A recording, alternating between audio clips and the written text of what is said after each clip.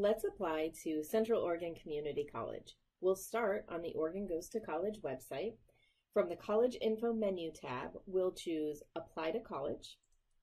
And that takes us to a page that has a lot of really good information about things that we can do to prepare to apply, including a list of documents or materials that we may need to gather in order to be ready to fill out the forms, and some tips for how to do so successfully. Now today I know that I'm planning to apply to COCC and I've gathered all my information, so I'm ready to get started. And doing that means scrolling down to a list of colleges and universities in the state and looking for COCC's link. Before I click on it, I'm going to scroll over and notice that there is a $25 application fee, and so I'll make a note that I need to be prepared to pay that when I complete my application. But I'll click on the link and it takes me to the college's website and to a page on the website that is where I can start my application. The first thing I need to do is select the type of student that I'll be, and there's a whole list of different types of students that might enroll at COCC. Now I want to make a quick note. I am currently a high school student, and you may be too. I am planning to graduate in spring and start at COCC in the fall after. So it could be a little bit confusing, but I am not going to choose the high school student. Choosing high school student in this context on the application means that I'm a high school student who wants to take classes before I graduate. And that's not me. I'm a high school student who is going to graduate and then take classes, so I will scroll up to first-time college student. That's the type of student that I'll be at COCC. So I'll go ahead and click that link, and it takes me to a list of steps that I'll need to take. It also gives me a reminder of what first-time college student means, and then that list of things that I'll need to do in order to actually step foot on campus to take classes in the fall. But today I am only going to work on the first step, which is to apply for admissions, and I'll go ahead and click that link. And this gives me a few reminders about what those steps are, and I can click the Apply Online button. And now I can create my account. Now, as it happens, I have already created my account, and so I am going to finish my application or log in by clicking Finish Your Application. So if you already have an account, that's how you'll get there too. If you don't yet have an account, then you are going to click the button to let them know that you are in fact a real live human being. Find a username that you'd like to use and a password, and enter that password twice. And then click Login. Now again, for me, I have already done that, so I am going to not create a new applicant ID, but instead finish my application. Prove that I'm a real live human being. Provide my applicant ID that I have already entered into the system, and my password, and click Login. Okay, just a quick note. It did take a little while for this page to come up, and so that may happen for you as well. And my best advice is to just be a little bit patient and let it keep doing its thing, and it will eventually come up. So once you get to this page of select an application type, you will want to select type of application, and again, we will be first time attending college, and continue. And I have a few more things to provide, including when I plan to start. And for me, that is the fall of 2021. So I'll go ahead and choose that and enter my name. And I'm going to enter my legal first and last name, and that is the name that is on my legal documents, things like my high school transcript or my driver's license if I have one, but I am going to use my legal name here. That allows the college to match up any different documents that might be coming in to make sure that they connect all of the pieces together. So that is things like my financial aid application, for example, to make sure it gets connected to my admissions application, I want to use my legal name. I'm going to provide my middle name as well and my last name. Now, one thing to note is that questions that have a red asterisk or star are going to require a response. Those that don't, it's optional. In many cases, I will still fill out the optional section because I know that it's going to give them more information to be able to make that match between pieces of the application. So I'll go ahead and fill it out. And I come to an application checklist that has these blue circles with the letter I in them. And each of these is a link to a different page or section that I'm going to need to fill out. And I could click on those in any order that I want. I'm going to go in order. Once I complete one section, these will turn into big check marks to let me know that those are done. So it's very satisfying. I'm going to go ahead and click legal name, and it's going to ask me to enter that information. If I had not provided my legal name before, I would edit these to make sure that they are now.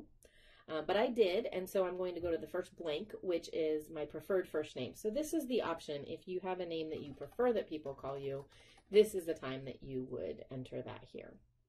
Suffix is anything that comes after your name, like a junior or a senior or a number. If you have that, you'll enter that in this box. And I don't, so I'll leave it blank. Other last name is if I have, for some reason, changed my name, changed my last name in particular, then I would provide the other ones that I have used here. I don't, so I'll go ahead and click continue. But I'll also make a note that I could save the work that I've done here and go back to that checklist I was just on, or I could save the work and log out and come back later to work on it. But I'm just going to go straight on through by clicking continue. And here they're asking for my mailing address. So where do I want mail to come to? And I'm going to go ahead and enter that here. The second line of an address is a really great place to put an apartment number if you have one. So I do. I'll add that there. And then click to add my city and my state. And I'll do that with a drop-down menu.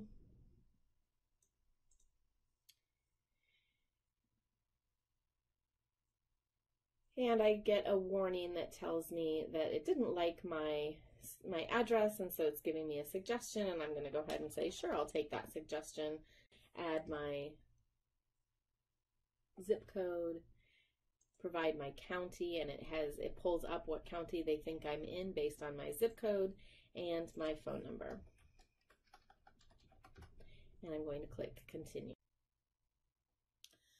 Okay, so then it's always a good idea to read through the information here, so please take a moment to do that. I already have, so we're going to go on. Social Security number. Now you'll notice there's not a red asterisk next to this, so I'm not required to provide one.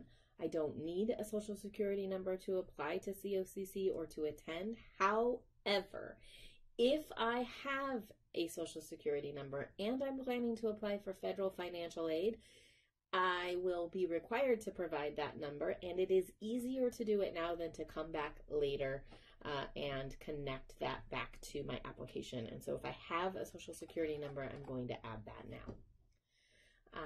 And then I'm going to provide my citizenship status, and for me that's a U.S. citizen, but you'll choose the one that is correct for you. If you're a permanent resident, you're going to choose resident alien, and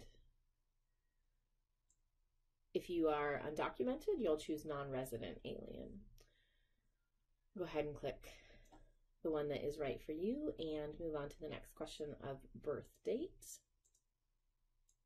No, that's not my birth date. And there we go. And if I am interested in letting COCC text me for important information or notifications, I can go ahead and add my number here again and my email. And here they're asking for an email address that is the one that I'm using for all of my college information and scholarship information. And I am checking it at least twice a week so that I can stay on top of things. So that's the email address I'm providing there. They've asked me to provide it 2 times to make sure I've given it to them correctly. And then I'm also going to share my gender. I can choose not to if I want, but I can also choose to if I do.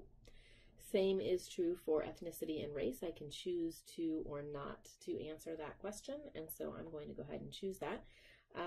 Ethnicity comes first, and then, interestingly, there's a question about whether or not I'm a veteran of the U.S. military in the middle, and for me, I'm not a veteran, so I'm going to go ahead and leave that, and then answer the race question.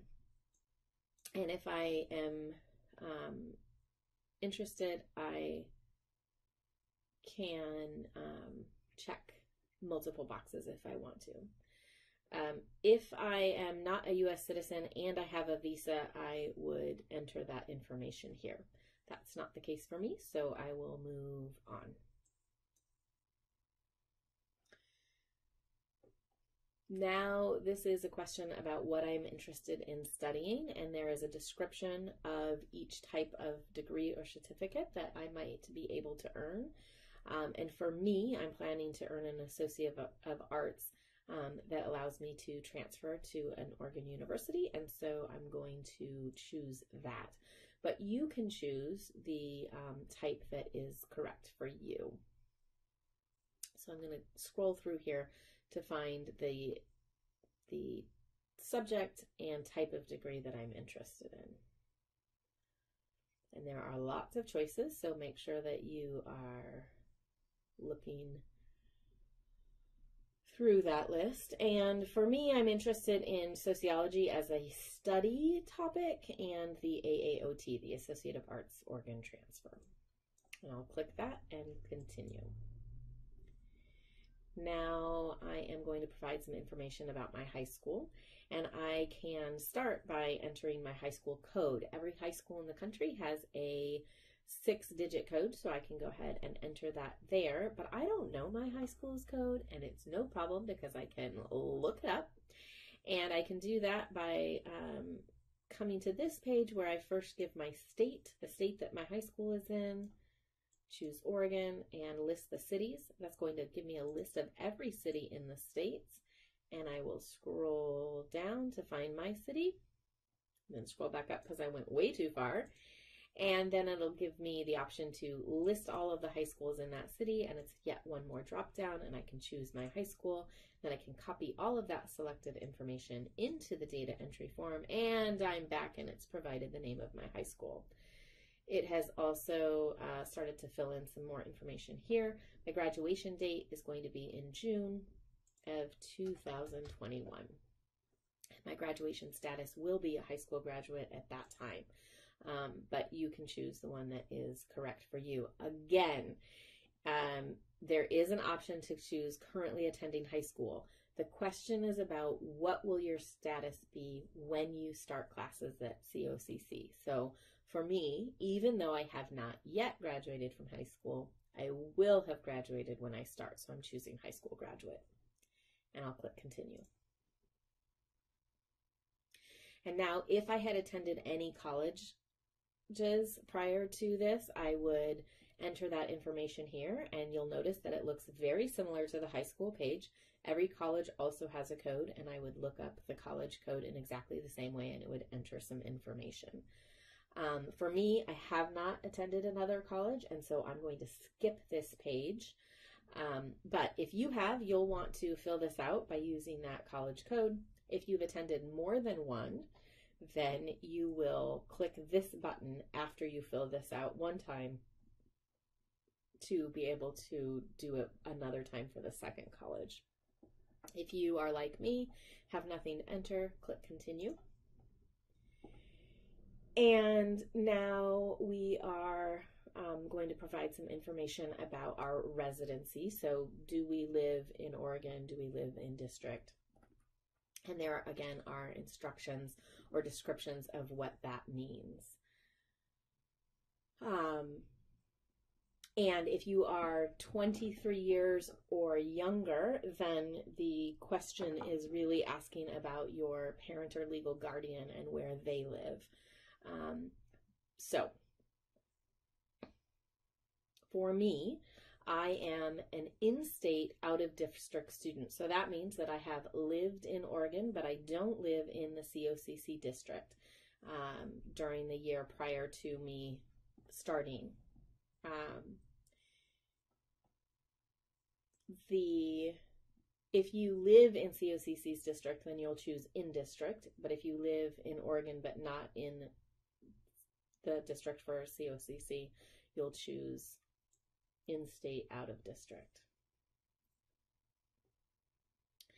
Then a question about why I'm planning to attend, and for me it's to earn a certificate or degree, so I will choose that, but you'll want to read through that list and choose the one that's right for you. And then there are some questions about my background. The first one is about whether or not a parent has earned a 4-year degree. For me, the answer is no, so I'm going to not check this box. And then the second one is about speaking a language other than English at home. I speak only English at home with my family, and so I'm going to not check this box. But if I spoke a language other than English at home, I would check the box and and then use the scroll down menu to find the language that I speak. But for me, that's not the case, so I will uncheck that and click continue. And now this question is interesting. This is asking, are there any programs on campus or services on campus that I would like to learn more about? And I have the option to let them know that I'm interested in learning a little bit more information, so I can go through this list and see what those options are. And let's say I'm interested in the Latinx program, and I can click that. And if I'm just interested in learning that, I can continue. If I want to choose more than one, then I can do that by scrolling through and touching my control button on a PC or a command button on a Mac and holding that down and using my mouse to click. So I'm interested in on-campus housing. So COCC does have residence halls and you can live on campus. And so I'm going to choose that, and then both are listed, and the college will know to send me information about those things, and click continue. Now we come back to that application checklist and notice that all of our sections are complete.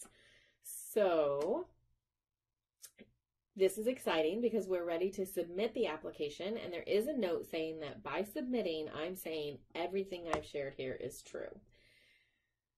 If that's the case, we can click submit application, and then we'll be asked to submit the application fee after this. But this is the exciting part. Click that button. We've applied, and once you do the same, you'll have applied. Congratulations.